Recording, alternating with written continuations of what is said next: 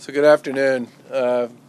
We just had a chance, Lieutenant Governor and I, to walk through this 84-bed facility that was set up by Mike Lauf and the folks from Cape Cod HealthCare, along with General Keefe and General Lauf from the from the National Guard. Where is he? There he is.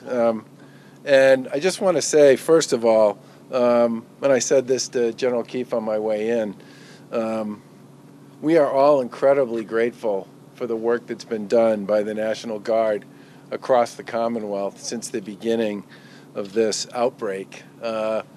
When you call, they come, and they have been on the scene in a whole series of typical and many atypical scenarios and projects and missions since this all began. And I can't say enough good things about the work that they've been doing. The facility itself looks a lot like the field hospital that we toured at the DCU Center, and very similar to the one that I had a chance to take a look at the BCEC. And I say that because one of the things that makes this possible is the number of times that the Guard and FEMA and MEMA have worked to put these kinds of facilities up, not just here in Massachusetts, but all over the country and around the world. And it makes them very good at it. And this thing went from nothing to what it is now, fully outfitted and ready to go, 94-bed facility in about 6 days. Is that about right? Yes, correct. And Mike's also a terrific leader.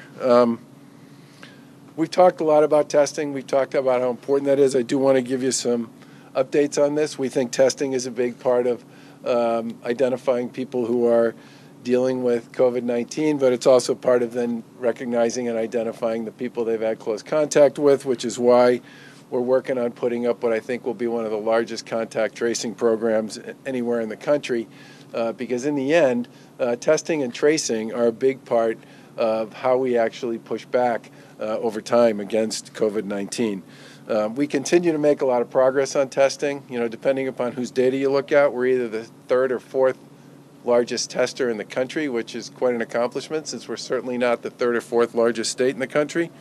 And we continue to make progress. As of yesterday, we've conducted about 122,000 tests, including 5,319 tests that were conducted yesterday alone. And we're now conducting testing at 28 sites statewide. And we continue to get more nimble and more creative with our testing as we go, as we talk to our colleagues in the healthcare community, and as we create new and different options to ensure that we're testing in the right places. Thanks to a lot of hard work and collaboration, we're now offering testing through mobile test units at nursing homes that's supported by the National Guard, at assisted living residents and Department of Developmental Services group homes, including the Rentham and Hogan sites, at Gillette Stadium and at the Big E for first responders, grocery store workers, and others, and at a CVS test site in Lowell where the public can make an appointment online. That's a rapid test system there. Can do up to 1,000 a day. And through mobile test kits that are supplied directly to long-term care facilities that have the capacity to actually do the tests on site so that they can do their own testing quickly. And we'll keep working to expand our testing capacity for more residents, especially in communities that have had severe outbreaks like Chelsea, where over the course of the weekend we expanded our testing by 4x. We continue to chase down PPE wherever we can, and through our COVID Command Center, over 3.3 million pieces of personal protective equipment have been distributed to hospitals, nursing homes, community health centers, public safety personnel, local boards of health, and state agencies. And that includes nearly 2 million gloves, over 720,000 masks, over 365,000 masks from the aircraft delivery, and over 167,000 gowns. Starting Sunday, the Command Center has started posting a daily inventory of PPE, sorted by types, and where it's been distributed around the state. This will provide a regular update on where our PPE is going, what types of supplies are in use by our first responders and frontline healthcare workers as we continue to navigate this pandemic. As everybody knows, we've also been modeling where and when we think the Commonwealth should expect to see a surge in cases, which has helped us put together our projections on how many beds we expect to need and where they need to be located. Secretary Sutters and our COVID Command Center have been working closely with the hospital community, some cases every day, throughout Massachusetts to understand capacity and at the same time also what's going on day to day there. And they're now posting a daily dashboard to update the public on hospital capacity around the state. This will be posted starting today at about 4 p.m. It will include an estimated inventory of how many beds, hospital beds are available and where, including ICU, acute, and field hospital beds. For hospital capacity as of Sunday night, we're up to about 15,900 usable beds statewide. Roughly 5,000 of those beds are available for non-ICU or acute care. Roughly 2,000 of those beds are available for ICU care, and nearly 1,000 beds are available in our field hospitals for patients who need it. In short, we have about half of our beds available statewide right now for different levels of care. As part of our strategy to increase bed capacity in all corners of the Commonwealth, we've been pursuing the construction of 5 field medical hospitals in different regions. The beds in these facilities will serve as an alternative care option for medical professionals to treat patients, especially those who need less intensive care. Each field hospital has a local healthcare partner, and that's why we're here today with Mike Lem and the folks from Cape Cod HealthCare, because they are the partner and sort of the lead dog on this site. Cape Cod Hospital has been a terrific player and a terrific partner in this, and Mike will have an opportunity to speak in more detail about the work they've done in a minute.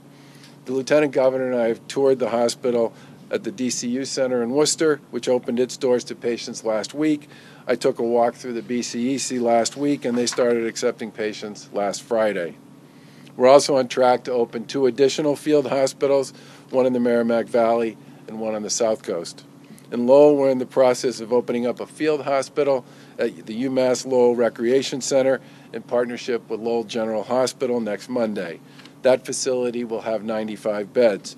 And on the South Coast, we're finishing work this week on a 140-bed field hospital at UMass Dartmouth.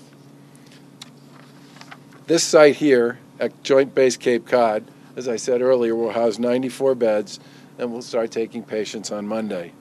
The site would not have been possible without the terrific work of the National Guard, Cape Cod HealthCare, MEMA, and the folks in our command center. MEMA procured and coordinated the non-medical build-out of the facility and passed the baton to Falmouth to add medical equipment, supplies, and personnel.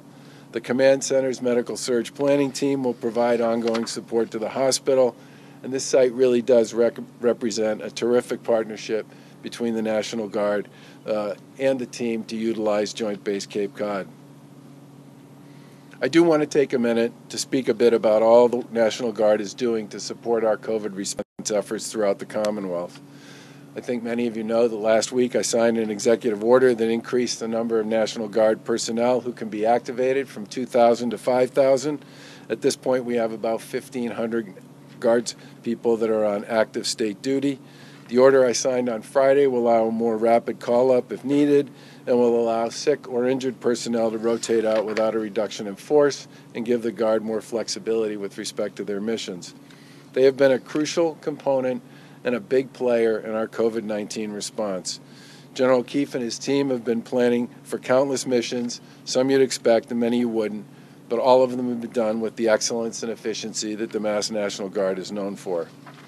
Some of the stuff they've been involved in includes erecting screening tents at DOC facilities to protect against introduction of the virus to our state correctional institutions, helping support the building out of our field hospitals, assisting public safety officials in cities and towns transporting and distributing PPE to hospitals, first responders, and partner agencies, conducting daily missions to perform COVID-19 testing at long-term care facilities, which they've done over 3,000 tests at more than 250 locations in the past 2 weeks, working with the Holyoke Soldiers Home, where the National Guard medical and operational teams are working hand-in-hand with on-site staff to provide meals, medical care, and assistance with daily living to the resident veterans, and a host of other initiatives. And I just can't say how much we appreciate the work the Guard has done. They've stepped up every single time we've asked, and they've been especially terrific this time.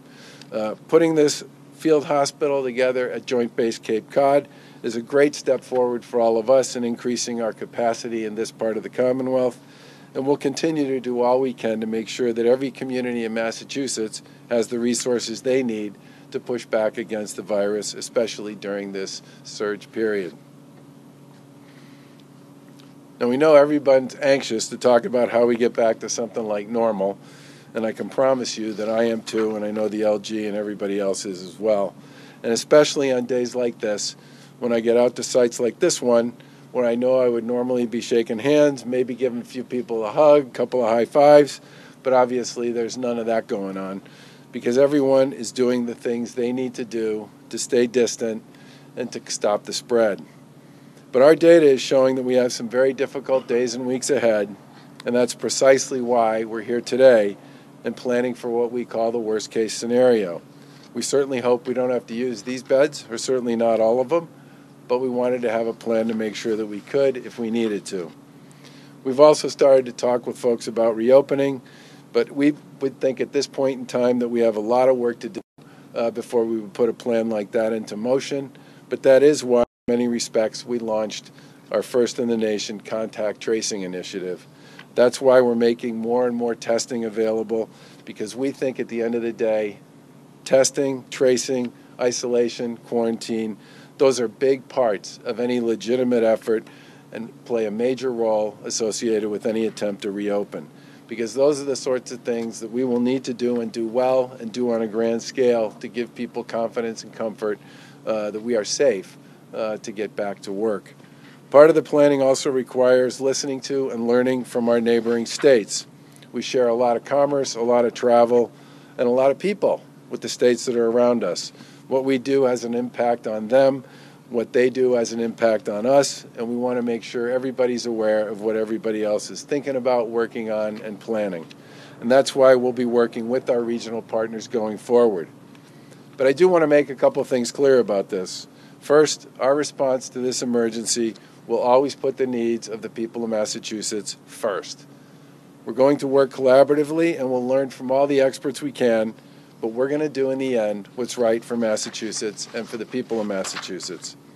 Second, reversing course too soon, opening up before we're ready and before we've done some of the things we need to do that we can do it safely and have a plan in place to make sure that we can monitor, measure, and survey what's going on, will only make matters worse. Everyone's had to put up with an extraordinary amount of grief and in many cases a tremendous amount of loss over the course of the past 6 weeks. Taking our foot off the pedal with respect to what we need to do to push back right now on this virus would squander in many cases a lot of the progress that we've made. Our hospitals, who we're talking to every day, are managing the influx in new patients. Nobody is rationing anything, but we're still on the upswing in this pandemic. Everybody's done a great job. I can't tell you how proud I am and how grateful I am to be a part of this wonderful community here in the Commonwealth of Massachusetts, where everybody has a part to play, they understand it, and they sign up, and they follow through, and they execute on it, no matter how big or how small it might be. And everybody, as we've said before, needs to continue to stay at home. Only leave if you need to do something essential, and if you do leave home, and you can't manage to create distance between yourself and others, if you're concerned about that at all, you should wear some kind of a face covering. If you're going to the grocery store, the pharmacy, or to the doctor's office or someplace like that, because that's how you protect yourself from others, and it's also how you protect others from you. We know that in many cases there'll be some tough days ahead for our residents, but the way we get through this is by playing by the rules, sticking together, following the advice of our public health officials and others, and recognizing and appreciating that we have a lot of really smart and talented people in the healthcare world here in Massachusetts who can help us get through it as well. And with that, I want to turn the mic over to one of those people, Mike Lauf, the CEO of Cape Cod HealthCare. Thank you, Governor Baker. Thank you, Lieutenant Governor Polito. I'd also like to recognize Secretary Sutters and your teams. There is no question that with Governor Baker's leadership, he has saved countless lives in the Commonwealth of Massachusetts. his definitive response to this pandemic, his foresight to make sure that we have the capacity that is necessary and needed for the residents of this Commonwealth is noticed by those of us in the healthcare community, and we all owe you a debt of gratitude. We were asked to set up this field hospital to ensure that the needs of the people of Cape Cod are being met, as well as those from neighboring communities if the need is there. I too would like to thank the National Guard, General Keefe, General Foe, your incredible support to stand this facility up in 6 days. MEMA, the professionals that came in to create what is, for all intents and purposes, a hospital that used to be a gym just 6 days ago. As noted, we have 94 beds. Each bed is equipped with a mattress and a bed to be able to house the patients comfortably. We have portable x-ray equipment. We have pharmaceuticals here, lab work here. We have our inpatient electronic medical record.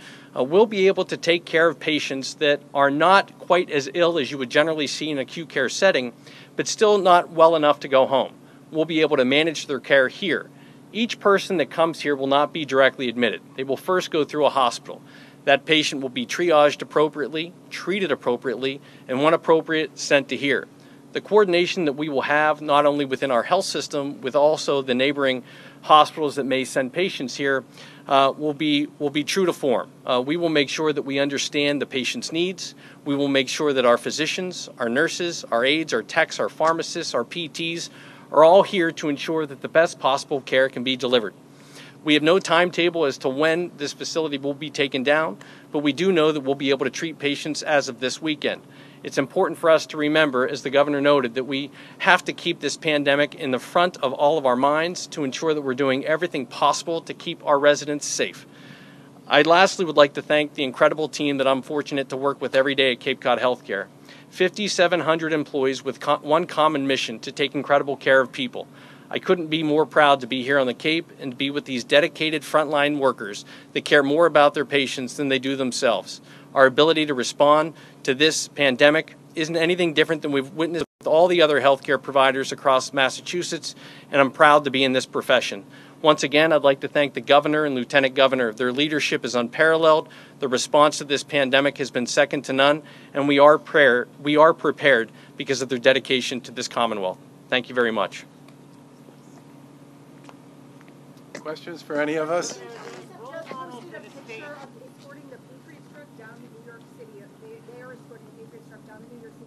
Another delivery of medical supplies. What can you tell us about that? Well, if they get here, I'll tell you about it when they get here. But as we've said many times before, we don't talk about this stuff till we actually see it. The state police are tweeting it. Are they going down there to protect this stuff so it won't get confiscated? Maybe. What are they exactly picking up? Gear. What kind of gear? I'm not going to talk about it till it gets here. We've said many times that we don't count gear until it shows up.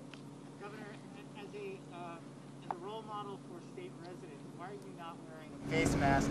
You're also touching a surface that the CEO here was just touching.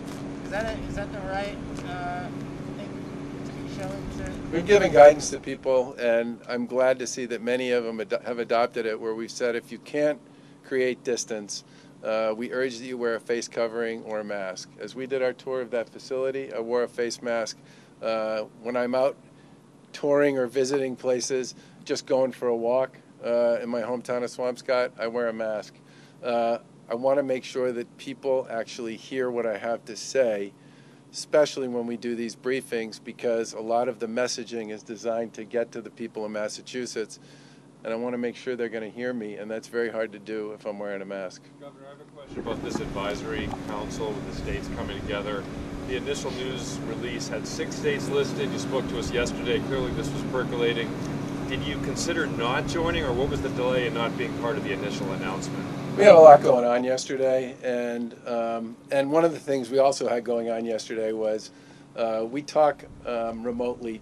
We used to have a leadership meeting every Monday with the Senate President and the Senate Ways and Means Chair and the Speaker of the House and the House Ways and Means Chair and the Senate and House Republican minority leaders. We're not having that meeting physically anymore, but we still do a phone call, every Monday at 2 o'clock. We do another one usually on Thursday afternoon as well. And it's sacrosanct. I mean, it's on the calendar.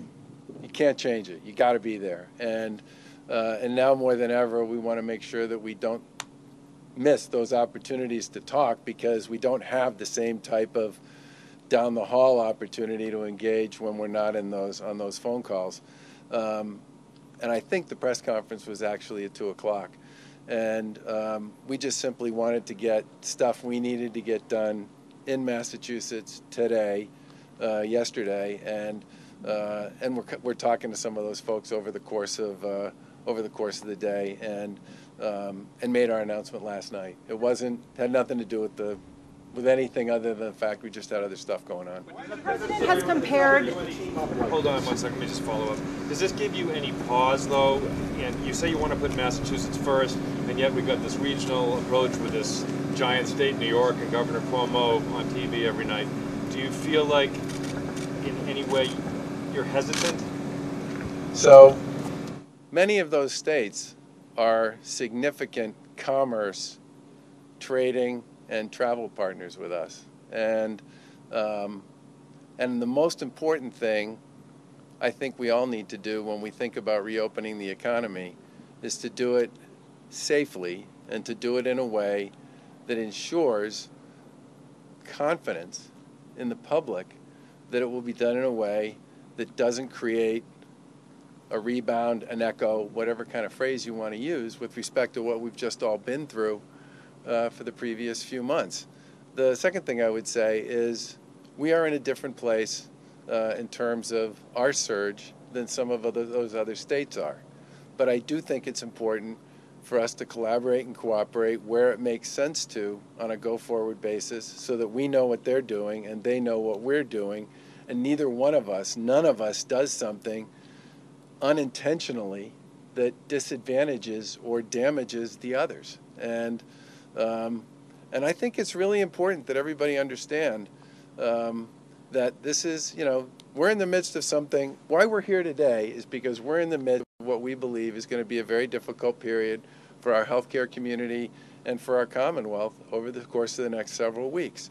And we wanted to make sure we had the capacity to provide care and services and support to people during that period. We all recognize and understand that at some point, people would like us to try to come up with some strategies, and we've talked before about the importance of testing and tracing and isolation to make it possible for us to start thinking about how people can get back to some of what I would describe as sort of the typical routines of life. But those typical routines of life need to be planned, and they need to be organized, and they need to be done in a way where we can keep track in a very granular level of what's going on and ensuring that we keep people safe. And I think from my point of view, to not involve any kind of conversation with a bunch of other states where things happen every day there that in a traditional functioning world affect us, and things we do here affect them, would be a mistake.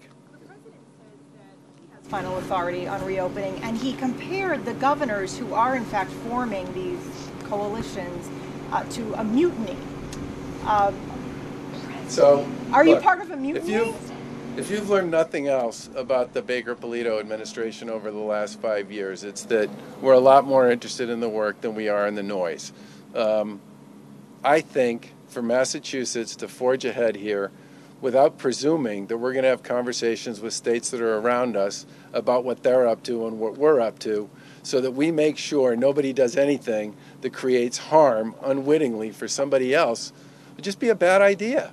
And I think in some ways, some of our largest trading partners, think about all the people every day who cross between Massachusetts and Connecticut, Rhode Island and Massachusetts, New Hampshire and Massachusetts, Vermont and Massachusetts. I talk to Phil Scott, the governor of Vermont, and Chris Sununu all the time. And I talk to Janet Mills, who's the governor of Maine, quite a bit as well.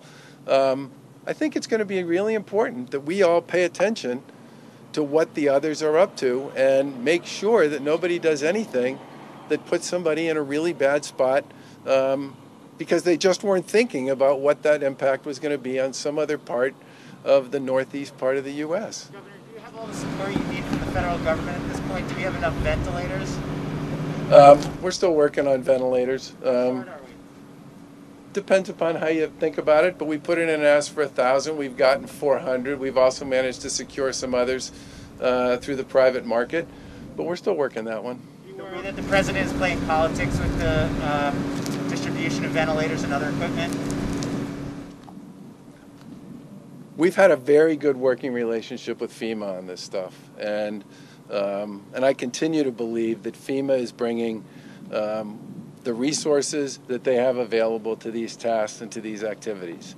We're going to continue to advocate aggressively for Massachusetts because that's our job, and we are going to do everything we can to make sure we have the gear that our hospitals need to protect and serve people. If we're short by 60%, if we're short by 60% on ventilators, is there a plan B for acquiring them if the federal government isn't providing them? We're chasing a variety of options in the private market. Yep. Governor, you mentioned testing in your remarks. The SGAC had a report out today on testing in prisons and jails, and they said that there's little testing taking place in the jails and prisons in Massachusetts. Are you satisfied with the efforts going on in the prisons and in the jails to address testing, making sure everybody's safe and not spreading? So I haven't read what you're talking about, but I can tell you that there's a standard protocol for testing in, well, you said the jails. Do you mean the jails or the prisons? I know a lot more about the prisons than I know about the jails. We follow DPH protocols on this stuff, and we've done a great deal of testing and continue to do testing in the prisons. And we have a deep relationship with WellPath, who's our healthcare provider there, and many of the same decisions that we made with respect to the way we thought about other 24/7 institutions, whether they were on the mental health or the public health side, we implemented exactly the same policies in the prisons. Should all the inmates and all the staff be tested? Would that be a safe thing to do? Is it possible? Well, I don't know if I call it. The issue here is you want to test where you think you have opportunities to solve problems. And generally speaking, that's not only been our strategy in the prisons, it's been the strategy we've used in other parts of the Commonwealth as well, which is why we're one of only, I think, 2 states in the country that are involved in aggressive mobile testing programs in nursing homes. The Boston police just tweeted that an active duty officer tragically has died of COVID-19, just happened. Would you like to reflect at all on just the sacrifice that our first responders are going through during this crisis? You know, I say all the time, especially about folks in law enforcement, that they open doors every day where they have no idea what's going to be on the other side. They walk up to a car on the side of a road and have no idea what's going to happen then. The complexity for them associated with the presence of a virus like COVID-19 just amps up in a significant way almost everything associated with the work that they do. And as I've said many times, whether you're talking about people who are driving buses or rapid transit cars or trains or working in our hospitals or driving ambulances or serving food or picking food, there are people all over the Commonwealth and across the country who are doing what we think of and define as essential services. DCF social workers who are out there keeping in touch with and staying on top of some of the most at-risk kids and families in Massachusetts. And they do it because it's their job, but they also do it because they chose this to be the way they define purpose for themselves. And, you know, I get asked a lot by people, what's going on? Are a lot of people not coming to work? What's going on? The simple truth is the vast majority of the people who work in state government are showing up every single day. And many of them do very difficult things. And I said before that I think in times like this, the public sector matters more than it does in many cases because we end up doing a lot of the work. The folks who work for us, the folks who work at the municipal level, they end up doing a lot of the work that needs to be done when we get into a situation like this. And in this particular case, obviously, my heart, and I think everybody's heart, goes out to him and to his family, and especially to his brothers and sisters in uniform. When is the Patriots start returning? Like I said, we don't count gear until we get it. Thanks.